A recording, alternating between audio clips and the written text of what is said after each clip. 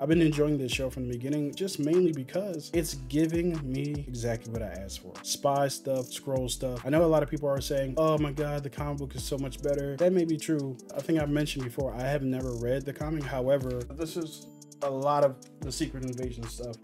I meant to read it before we got to the show, but I never really got around to it. This might be way better than the show. However, here's the thing about Marvel. None of the shows, none of the movies follow any story that's in the MCU, whether they're taken from a named story like Civil War or Infinity Gauntlet and Infinity War or Winter Soldier written by Ed Brubaker. It's in the C's somewhere. Or Winter Soldier, written by Ed Brubaker, that also didn't follow the comics beat by beat, and we love Winter Soldier. So I don't understand what the constant complaint is about, oh, it's not the same as the comics, it doesn't follow the comics, because they never have.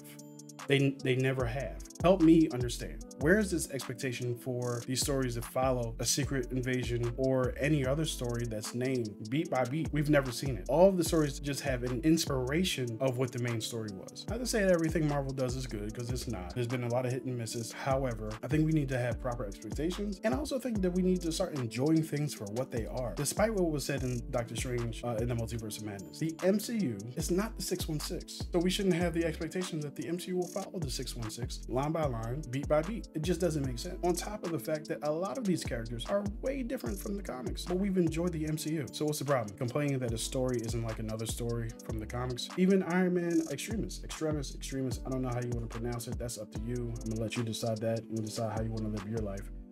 This story is nothing like what we got in Iron Man 3. Now, I don't particularly like Iron Man 3, but that's not the reason why I don't like it. Following that would have been better, maybe. However, it's not mandatory. Let these writers cook. They've been cooking for 15 years. Stuff recently hasn't been as good, but every franchise has a dip. This is their dip. However, I'm really enjoying Secret Invasion. All right, y'all. So that is it for me. Do I want to pull out any other comics?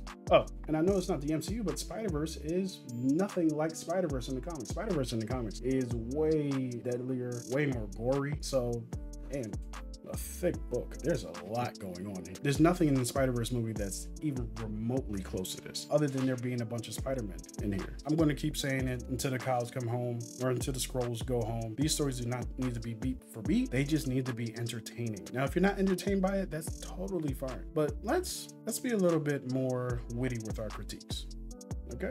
So yeah, that's it for me. I'm off my soapbox now. Am I going to read this? It's a lot. It really is. Like, you have Secret Invasion, but the rest of this stuff is tie-ins. And typically I don't read tie-ins, but I was told that the Secret Invasion tie-ins are pretty good. Some of the better tie-ins that you can have. Whew, maybe I'll read this after the show. I'm gonna read it eventually, because I gotta, out of the 1,300 trades that are on this shelf, I think I've only read like 700 of them. I gotta read these at some point to knock these all out. Yeah. So I'll see you guys next time.